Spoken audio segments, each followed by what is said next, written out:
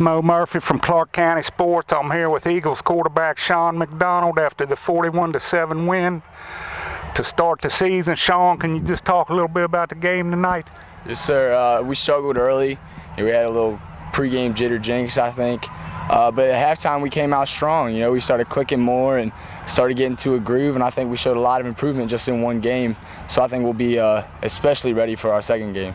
And you helped the cause passing and running. You mixed it up pretty good. Plus, I noticed you had several different backs in there. I guess Jordan got hurt. Just talk a little bit about the different guys that came in. Yeah, well, I'm especially proud of some of the younger guys that stepped up. You know, I know being the senior leader that I have to do my best job at taking on many roles.